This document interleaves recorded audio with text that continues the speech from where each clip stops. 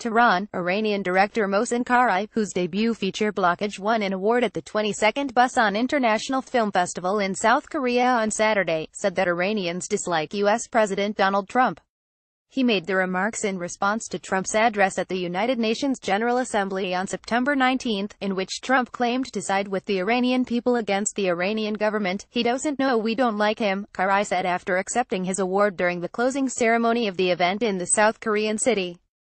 Blockage and After My Death by Kim Uiseok from South Korea shared the Best Film award in the New Currents category at the Busan International Film Festival.